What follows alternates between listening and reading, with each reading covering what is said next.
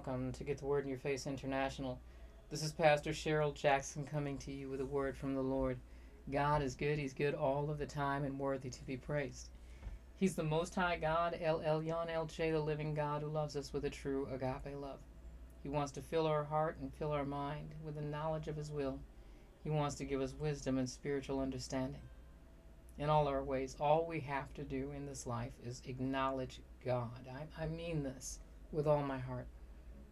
And I don't mean you're staring at the sky, looking up at the sky, walking into things, falling into oceans, and driving your cars off cliffs. I mean that He's with us and to us. He's in us and with us wherever we go. He is the strength of our life. The Lord is our habitation day and night. With every breath we breathe, the Lord is there. He's there. He knows you. He's with you. He hears your thoughts. He knows your words before they ever come out of your mouth.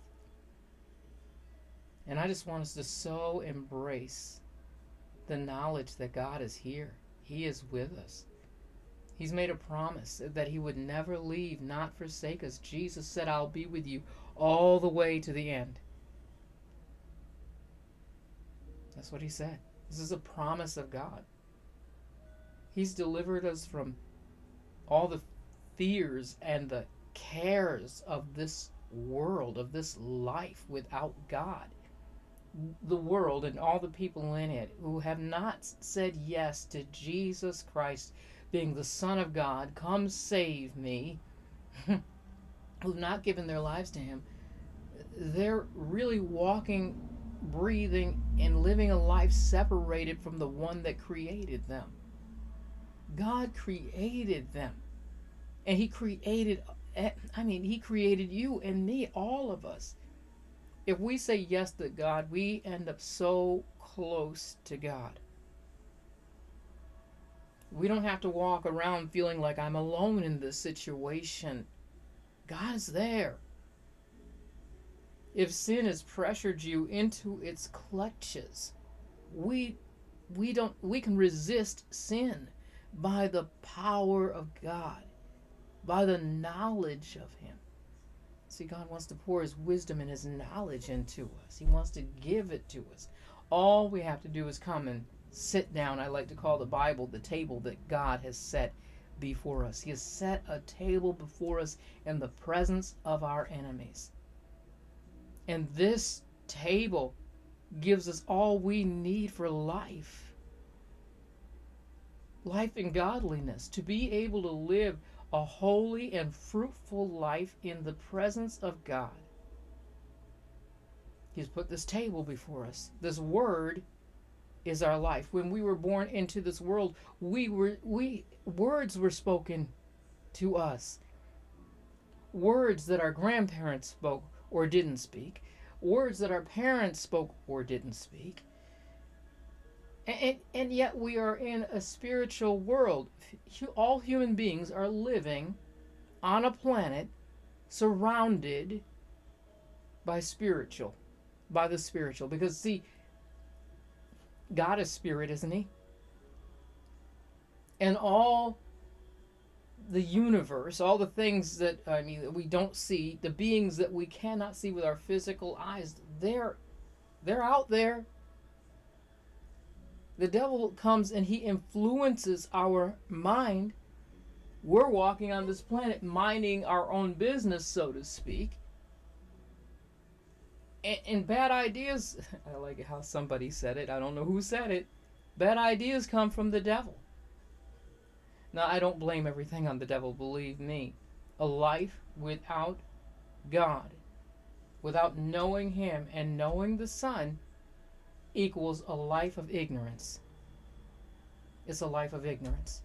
We need to know God's will for our lives. We need to know that God is for us, and the words that He speaks that would strengthen us, that would cancel out all the works, all the assignments of the enemy. The Lord has set us free. He set us free. Everyone who said yes, Jesus Christ is the Son of God who died and rose again.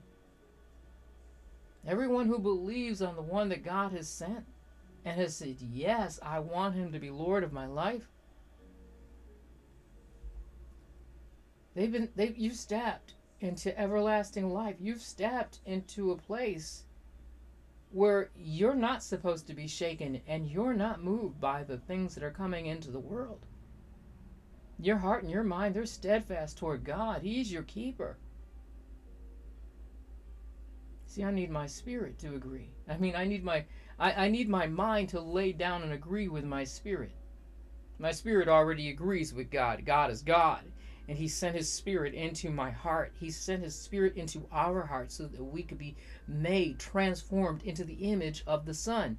Jesus went all the way to the cross, and he did not put his finger toward God and say, how could you? You failed me. He didn't look at the people and tell them, Raka, you stupid fools.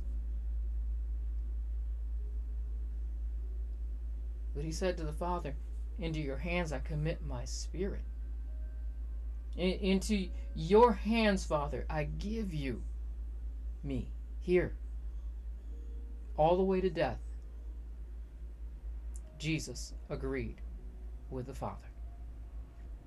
And don't give me that stuff that, oh, I'm not Jesus. I don't want to hear that.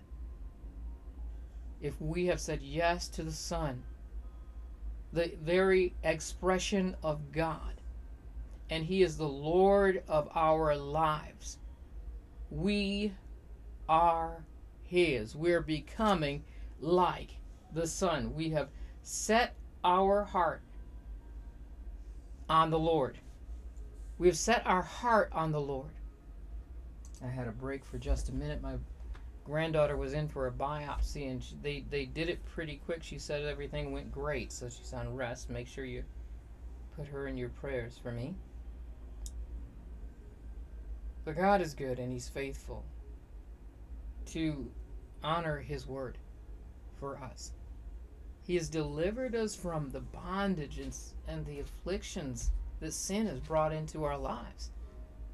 We're no longer controlled by the spirit of sin.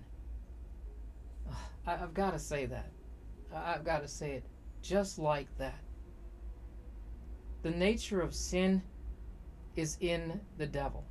And everyone who lives a life without God lives under that spirit. And the words that Father speaks, they're in us, and they're working on us. It's hard to get out of it. But the Word of God has delivered us from all the strongholds that come with the words that were spoken into our lives before we were born. He's delivered us. He's delivered us from fear, from lack, from every dysfunction of life. We have been made free by Jesus Christ, the Son of God.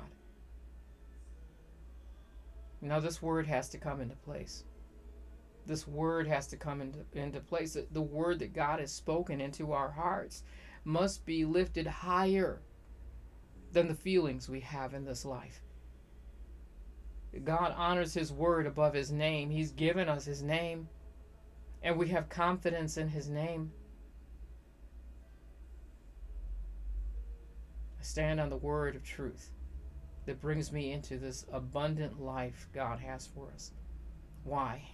It's not because I'm looking for riches untold in this world. I'm not.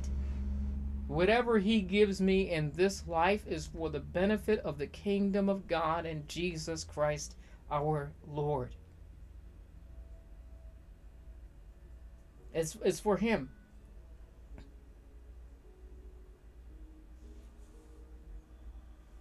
The Lord really loves us.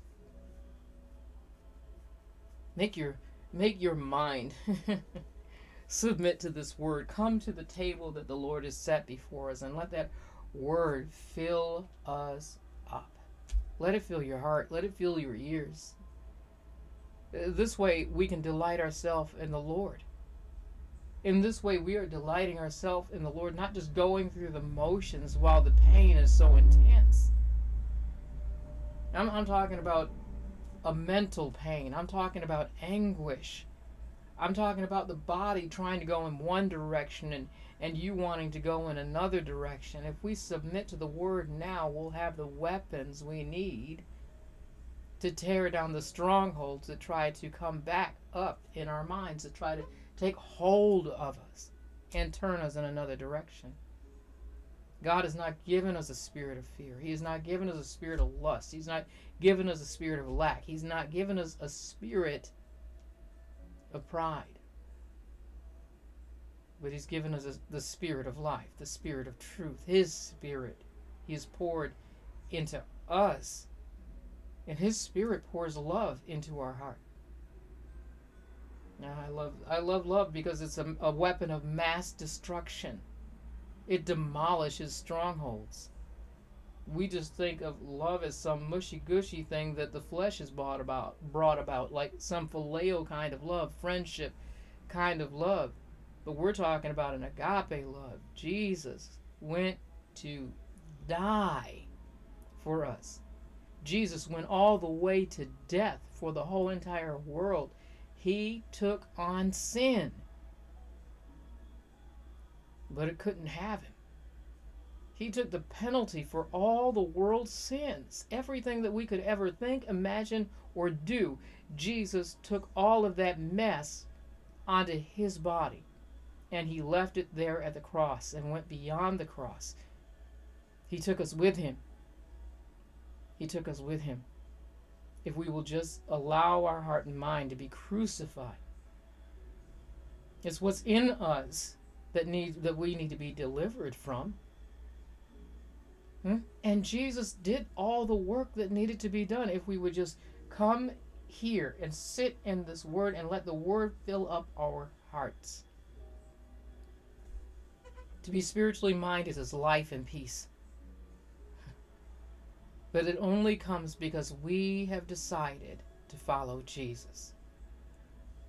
We've decided that we believe the Lord. We trust the Holy Spirit. We believe the Lord. We cry out to Him for everything. He knows how hard it is. He knows the ache, the pain. He knows the heartache. Cast every care before Him. I couldn't talk to you about this unless I had been through the same thing myself. In fact, I'm in it. I can't wait for relief, but relief comes because we trust Him. We're not leaning on how we feel about this day or tomorrow or the next day. We're leaning on the Lord. He is our refuge and strength. He's the present help, and He does help. He honors His word above His name. That's why we've got to get the word in our face. We've got to eat and drink Him. What He said is what He said that is everything for us. We don't even have life. Everyone that's walking, driving, riding their bike, running up and down, playing basketball on the court, wherever anybody is, they were created by God and for God. Even if they don't make a decision for Christ. Even if they don't want Him. Everybody was created by God. Their breath will be going back to Him. Even if they don't choose Him. Because He's already made a place for the believers and the unbelievers. There's a place for the unbelievers. It's called the lake of fire, the great throne of judgment. You don't want to be there. We don't want to be there. I'm sure of this. I'm in God. I'm in Christ. You are in Christ, in God. You're hid in Him. But I want the power of the highest to be working in us and through us. The Lord is the strength of your life today. Don't fret anyone or anything. Don't fret it. Don't sweat it.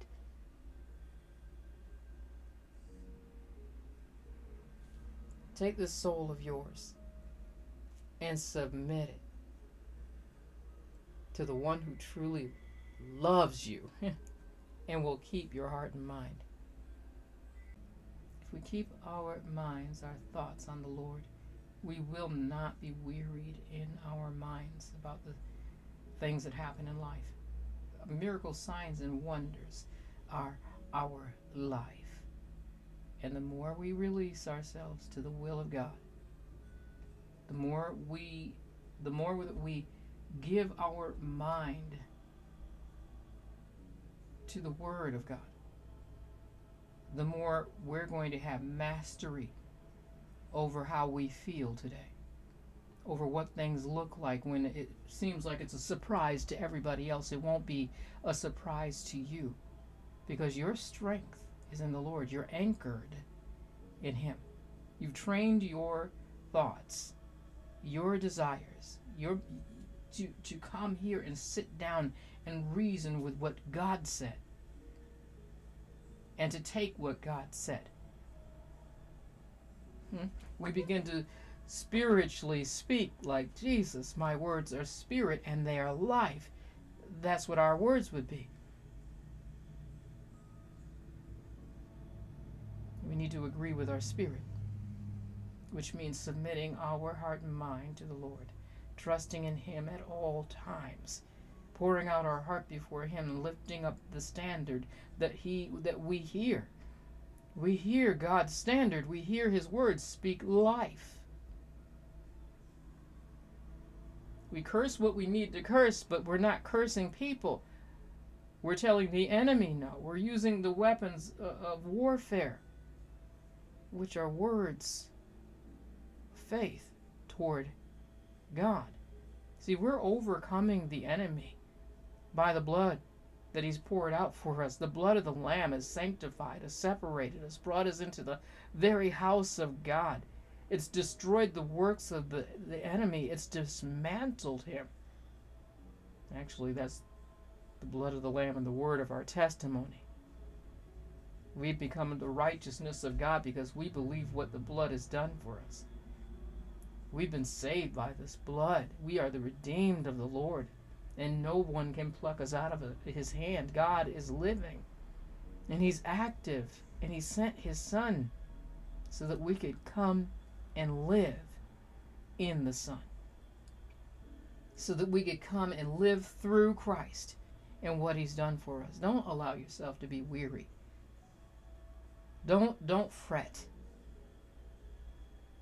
Trust in the Lord with all your heart, because it's Him who pours the wisdom and the knowledge out. It's Him who gives us wisdom and spiritual understanding. He loves you. He's not going to leave you, and He's not going to let you be surprised by the things that happen in this life, because we know Him. He made a promise, and I've never known Him to not keep His promises. Don't let your feelings override you. No matter what happens in this world or in your personal life, listen for the Lord, because He's put His word in your heart and in your mind.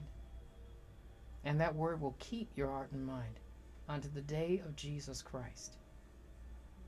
All we have to do is keep working this salvation. You're in it. Now just learn how to live in it. Learn how to walk in it. Learn how to work in it. Learn how to lay down and go to sleep in it. You are in a salvation. You're in God. You're in Christ in God. This is Pastor Cheryl Jackson at Get the Word in Your Face International. Get the Word in your face. And go beyond the cross. It's time to get up. It's time to wake up. It's time to go beyond the cross. Love God because He truly loves you.